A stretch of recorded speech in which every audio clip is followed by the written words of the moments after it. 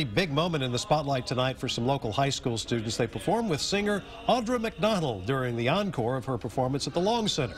McDonald has won 5 Tony Awards and performed on NBC's live version of The Sound of Music back in December. Students who performed with her tonight are members of the Greater Austin High School Musical Theater Awards Association. And they're awarding their first annual award ceremony is coming up on April the 17th, and KXAN is a proud sponsor of that event.